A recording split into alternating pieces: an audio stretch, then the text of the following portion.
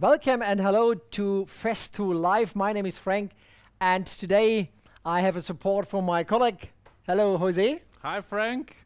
I'm here, the carpenter between us, and I'm glad to welcome you and my apprentice, Frank, here to guide you through the whole process of timber framing. Right, timber framing, that is the topic today.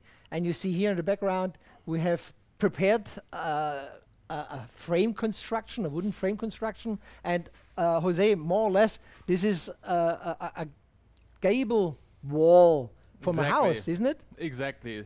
So what you see here, Frank, is like the modern building style, timber frame style. So not the traditional, maybe you know it from Germany, these old houses with these all bigger beam dimension especially. And they are pretty nice as well, but now that's the way how we do it, and it's different wood dimensions, and it's all about standards and standard measures, repeating and so on. That means we work today, or we show the people how you can use our tools, our Festool tools, to build things like that.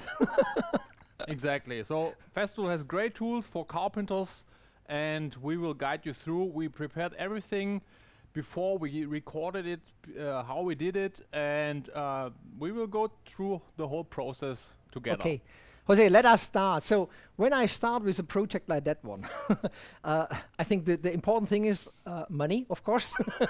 You need money, and a good idea. Good ideas, of course. And what helps if you sit down and make a plan.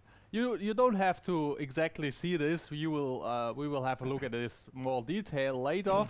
But yeah, we draw this plan. Okay. I guess the joiner does it similar, right? We use normally a CAD program, a drawing program, where you get all the measures and your cutting list, everything out of it. That is important. So this is the beginning. Okay, and then we cut these timbers here. Yeah. So what kind of machine, what kind of tool you prefer from Festool to cut these these dimension of timbers? So if you think about that, you have to cut a lot of repetitive cuts. It makes sense to make a setup where you can work conveniently, and of course you could use, Frank, a circular saw, sure, the HK85, but I would suggest the KAPEX, the KS 120, and therefore I would like to show you the setup, how we build it up, and how you could build it up in as well. Okay. So let's have a look. So here you see just two saw horses and these bigger beams, what we had like spares, and you can see here the building, the setup process. Just a little hint here. Here are some green knobs, and always remember the green knobs means there you can set up something. So important is to pull out this transport lock, then you can lift up the machine and continue. So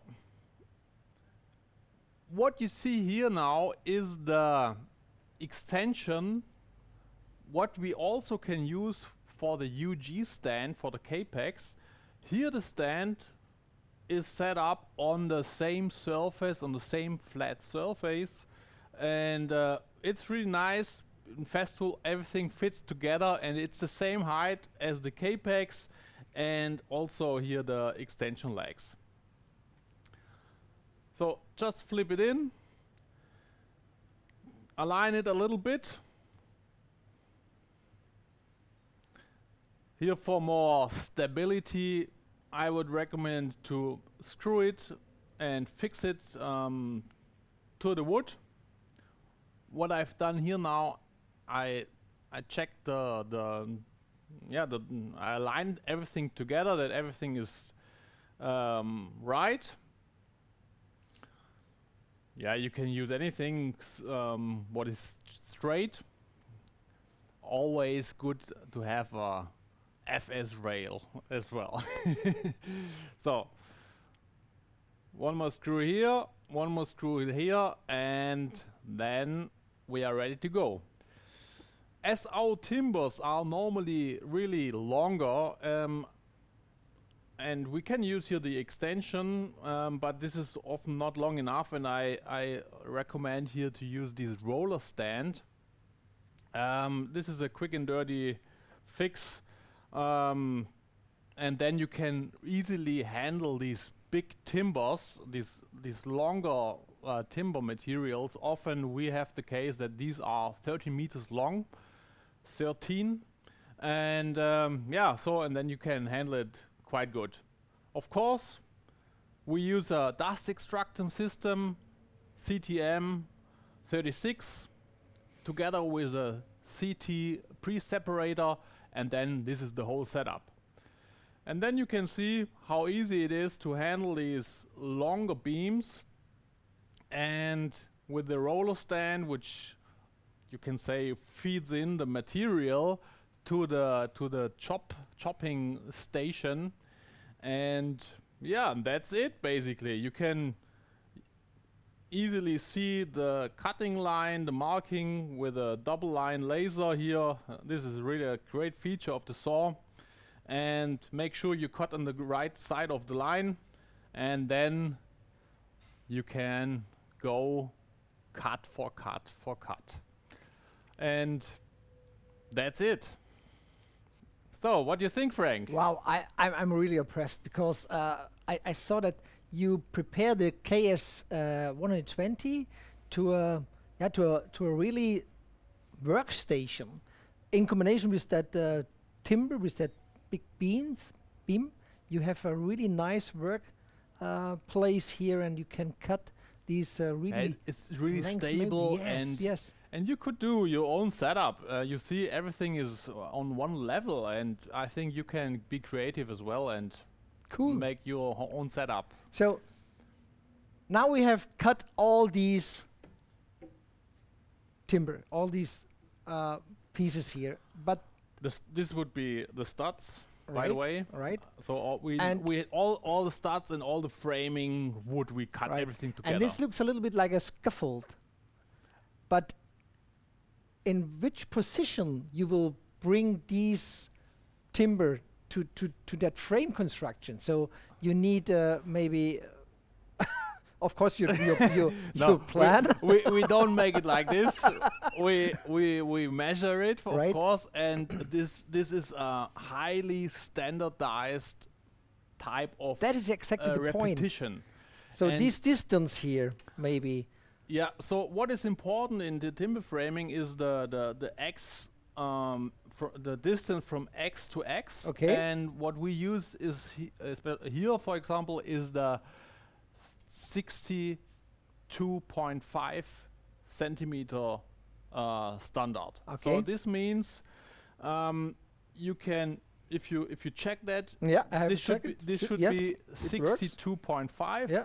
And we have the same measurement always coming To that one. again. So this would be the like the from the standard. I wonder why you need that small piece here, but I understand you have here these Yeah. standards, So and here to here then also. Exactly. So Ah, okay. imagine the wall is bigger, then you will always have these repetitions. And this okay. is the reason about this. Mhm. Maybe you wonder is that we use the board, which are standardized, and so we make sure that we can use a whole board, and it will fit from stud to stud. These USB boards, for example. Exactly. Okay. So which will come later. But I think let us look in the next video how you bring these different frames in the right position. Yeah, let's check that. So, next step, check the plan.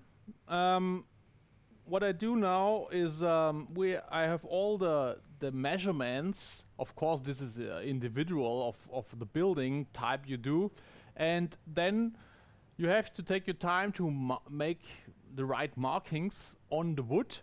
And what we do is you make the line and the cross on the side where you want to place the stud. And yeah, for better visibility and better alignment, I use the angle, the carpenter square. This is the style we use here in Germany. And I guess you have different kind of squares used in the different countries. That's the way how we do it. And here I mark the position of each stud. And yeah, basically marking all the lower, the base plate, and also the higher top plate of the wall frame, and then we can go and place all the studs one after another. Okay, now I'm just finishing here the marking, and this is looking really good. Can you stop it for a short time? For sure. What I'm really lucky or happy is that you have always here this line and there's the cross, so that you exactly knows in which position is later the rafter or the. Yeah. So often the case is that the more experienced guy in the crew does all the marking, because this is essential for the right wall setup. And when you mark it right, then the apprenticeship can do the job right afterwards. Thank you, Jose. Thank you. But by the way, you were great, Frank. Of course, you are hired, not fired. Okay. Okay. So that's looking good. Any questions? No, this is really. I like that marks, and that is really helpful for the construction later. And now all these pieces are cut it now, and then we bring it together, that we can make a really nice. We did the frame cut. We did all construction. We did the cut, and we did also the marking, and then we can go rock and roll. And now let us look this next video, because I remember we have here a lot of fun. We do it a little bit faster. Yeah. So what you see now here is a speed view of that. We screw it together. Sometimes there are nail guns also used, but often the screwdriver is really good. So maybe I change the place here, and you need always a helping hand. Frank, thanks for your helping hand, and I think the clear markings helped as well, to see where is the right position of the timber on and the studs. We use also these clamps, because sometimes these timbers are not really straight, and you see it in the next position. Timber always is not always, but sometimes it's a little bit twisted, and you need these. Definitely, you need this clamp. So this is, you see here, sometimes you need a little bit of help, and I think everything is screwed together almost.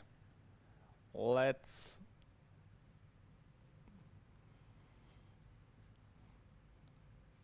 So this is looking good.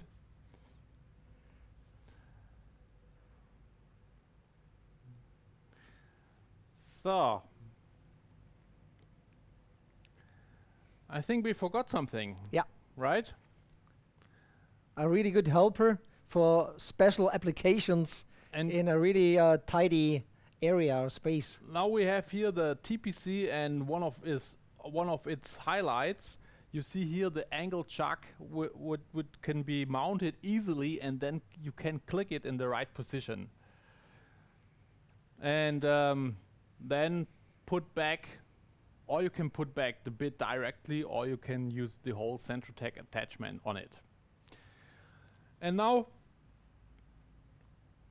this is just for showing you the great feature of this angle chuck, because maybe you see it here.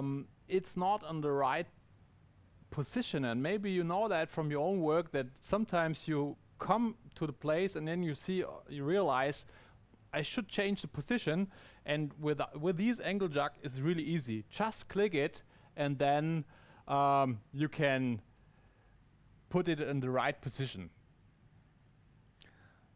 So you can use this also for drilling, of course, and use all the other attachment types we have.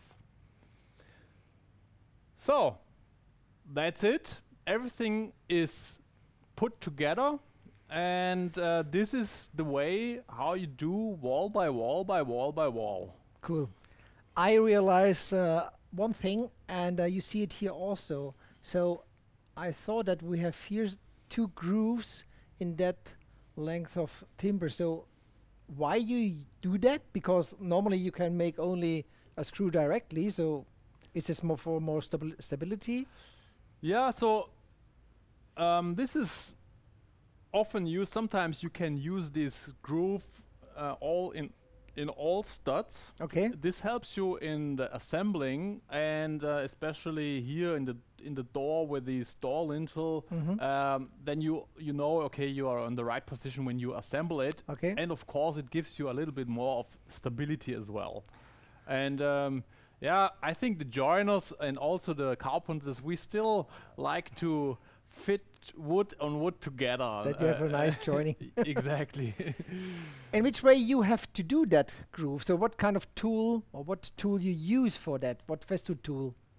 So this is really a nice feature of our HK85, because you can assemble the groove cutting unit, and you can check how to assemble it. So by the way, this is the detail we are talking about.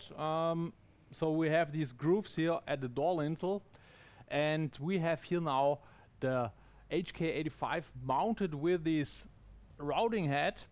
And what you see here is, of course, the routing head, which you can use from 16 to 25 millimeters width, and the maximum depth is 35 millimeters, and you can read that here on the scale printed on front.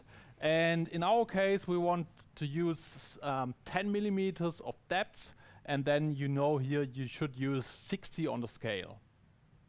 I think this is pretty clear. And yeah, then of course set it to the right depth.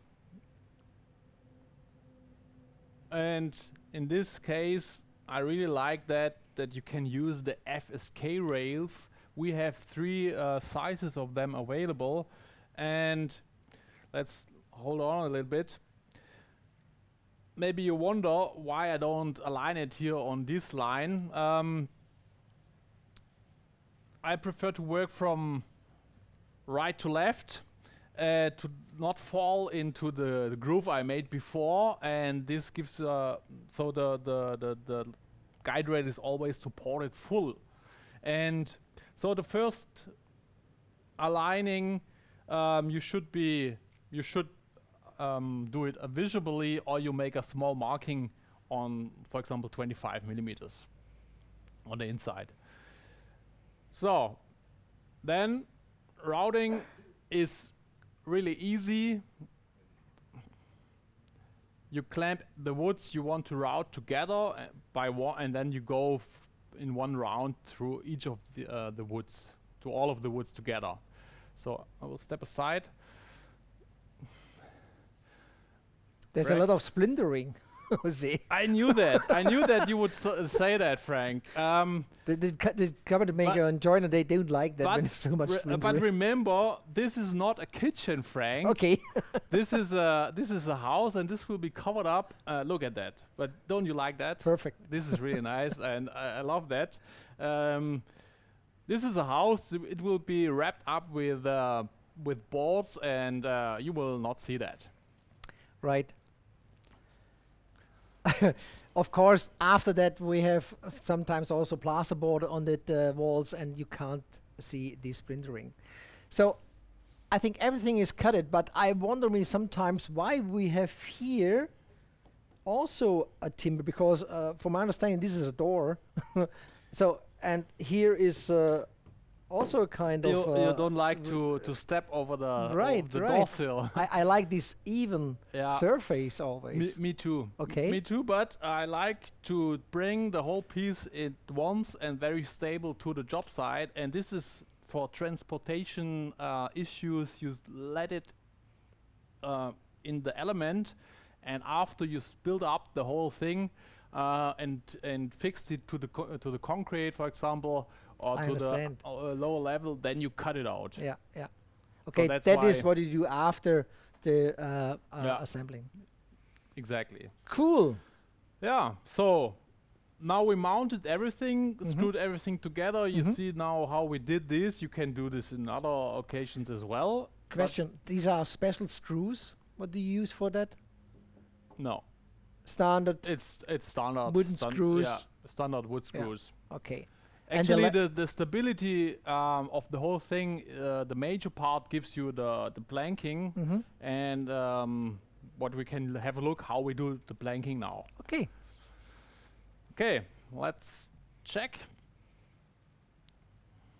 So, what we use here now for the planking is OSB.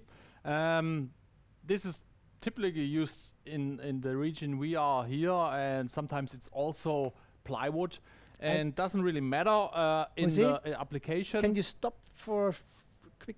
Yeah, So, from my understanding, this size is now 125. yeah, exactly. Okay, so this is measurement, the norm. Exactly, 125, and we try to look. That's why we use the 62.5 centimeters sequence to use these kind of boards without having to cut each board again and again. And I begin now to fix the boards on the smaller side of the board. Normally, we would use a nail gun or a staple gun to fix it. In our case, we just, for this example, we fix it with a screw. And what I do now with the first plank, this is really important that you align the angle of the whole element, and make sure that your element is square. Right. And yeah, it's good to make some important markings which help later on to make the right cutouts, and also and of course here also there are different ways of doing the connection to other elements. Sometimes you let an overlap or inlet. So here we have the door, just for your orientation. What I do now here is measuring the position of the door and screw in the last board. But normally they do that with nail guns, isn't it? Yeah, yeah. This is exactly. So this is just for our training room. Yeah. We want to disassemble it, everything, and normally it's right. We use nail guns for that. But I think now we come to an important tool from Festool, because I think when we have everything planked, we have to cut out the door, and for that I think it's really nice to have the TSC 55K, the new one. The newest version of cordless plunge cut saw, exactly. So this is a really perfect fit for this kind of application for all the board cuttings, and it's really nice when you work cordless, I guess. And we can have a look how we did it here. So needless to say that you should use a long guide rail. This really helps. And if you have imagine these elements are really big, up sometimes several meters, 5, 7, 8 meters, depends on the element. But there we have no cord, and here with the newest generation of the plunge cut saw, you work really safe. We have this kickback feature, safety feature, and especially when you cut in, plunge in, then maybe everybody knows that, yeah, sometimes can happen that you have a kickback. So now the door is cutted out. I know, Frank, you are a joiner, and maybe you will criticize me when you see here the my crosscuts. My crosscut. So this is maybe a difference between the joiners and the carpenters. This is a speed process. It's about efficiency, and then you just go a little bit over it, then you can flip it out. I understand, of course, this is clear to have here a faster work, because after then you can plank with a plasterboard, for example, or other materials. What I really like about the new saw is the speed to work with it, because the new range of saw blades are really nice, and it's going like butter. So it's really fun to work with. You will find a lot of these videos, application videos from the newest generation of the TSC 55K on the YouTube channel Festool TV, and also Festool Live in the last episode from the spring 2021. Yeah, exactly. Okay, so nice videos, nice applications. Blanking is done. Cutting is done. Cutting out almost done as well. That is exactly the point, because I see here this rich pollen here on the top, and from my understanding, when we plank here, that we need also a space for that one. Exactly, Frank. So I need a jigsaw now. You can do it with a jigsaw, but you can do it also with a handsaw if you like. Yeah, of course. But I will show you another way how to do that, and especially for these narrow cuts, maybe you can change here. Yeah. So for these narrow cuts, we use here the plunge cut, the router, and here attached is a router bit with the ball bearing, and set the depths, and then I activate the dust extraction cap so that it's enclosed. Then full speed for this routing application, and then actually we are ready to go. Plunge in, and then let the router do all the routing. So you see here, it's really easy process, and great ergonomics of this routing, of this router. And we'll step out on the other side. And you see here these narrow spaces. If you imagine you have to work with a jigsaw and do all the markings, and or with a circular saw, you are not really efficient. So this is really efficient, and you have a really nice result. And as you can see on our example here, it fits perfectly. So I understand why you use not a jigsaw, because it's of course absolutely easy to do that. Yeah. You still have 2200, and you have perfect results after that. Yeah, you can use that for windows, also for doors if you like. Depends how your setup is, but I really like the application to do it with a router.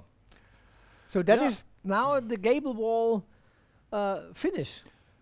Yeah, so now actually we have to do some more walls to build a whole house, and but the whole process is only a repetition of that, and similar the same like that one. Yeah, and you prepare everything, and after everything is prepared, you can bring it to the job site. And this actually will be the second part of this episode, where we bring these elements and together like mount that together, and then also the part with the roof and stuff. So stay tuned. There's more to follow. And thank you very much, Jose. It was really nice yeah, to have a closer look on this carpentry side.